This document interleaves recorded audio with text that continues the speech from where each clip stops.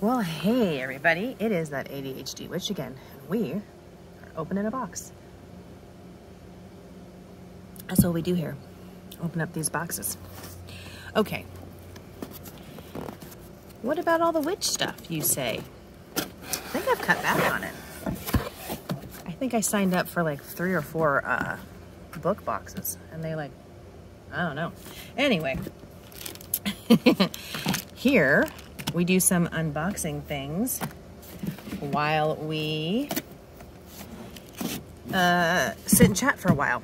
The theme of this December box is Beneath the Waves. And then I tell you, as someone who's hard to please and is scatterbrained, if I like the box. And then you tell me, you're crazy. This is amazing. Okay, Paperback Bones designed this year's reading planner. That's cool. You'll find pages to keep track of the books that you want.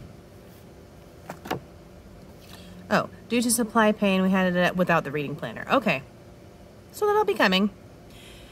Okay, that's cool. The library's Black Island 4-part collectible tin book series.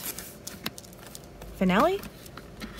Final installment 4-part collectible tin series. Oh, okay, okay. Oh, A Darker Shade of Magic. I think I have 2 of them. So, oh, you know, it's cute. It's cute. Do I sell it? I don't have all of them. So, we'll see. It is neat. You know, tins are cool. Okay. Fiction Bath Co. created something for fans of Bone Season. We're upset with the scent of sangria flavored lip balm. Okay. So, thanks. I always think lip balm is whatever. Okay. I don't think it should be included as part of the thing, part of the 5 items, but that's okay. Sweet Dreams with full-size pillowcase, inspired by a Court of Thorn and Roses. Ugh. Okay. A Court of Thorn and Roses. At first, so I was listening to this book, and I was like, hey, this book's all right. I was kind of getting into it, but I mean, it's like 18 chapters of them kissing, and who cares? I mean, I don't know. I'm bitter. So, there's more important things to me, but to others, and I get it. People love romance. Oh, let's see. Am I going to be able to show you the whole thing? I don't know. Let's check it out. I am outside. Oh, you know what, you guys? The pool is going again. Dang it. I'm sorry. That's the pillowcase. It's a standard size pillow. I don't like this. I don't like things like t-shirts that have big graphic design. This is really beautiful. The artwork is wonderful. That's not my vibe, you know? But for everyone else, I'm sure it's amazing. Okay. I gotta hurry through this. Washi tape. Okay. And by Kim Carlica Art. Okay, well, I can't open it. It's right there. And book of the month is Dreams Lie Beneath, a lush and layered story about magic, of course. Everything is. No sprayed edges. Perfect for fans of the Hazelwood and the Night Circus. Okay. A redesign. There's a reversible dust jacket, so I'm going to have to open it for you, aren't I? Yep. Okay. Let's do it. I like to kind of keep them in, but... Hey, Brett. Oh, I don't know if I can. I don't have any scissors or anything, and I don't want to put my finger through it and then damage the pages. Well, let's just try.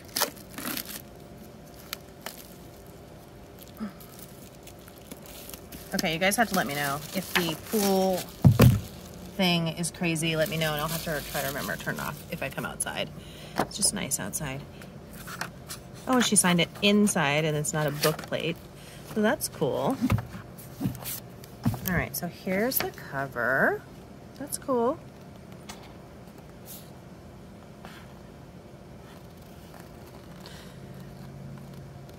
Okay. And then, oh, ooh, that's dirty, huh? Oh, it's like, ooh, gross. It's stained. Oh, man.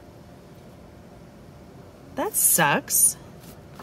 Is it all dirty on the inside here too? Or did it just get like, Oh, come on. Oh, God, sorry. I kind of forgot that the camera was on. But, like, really?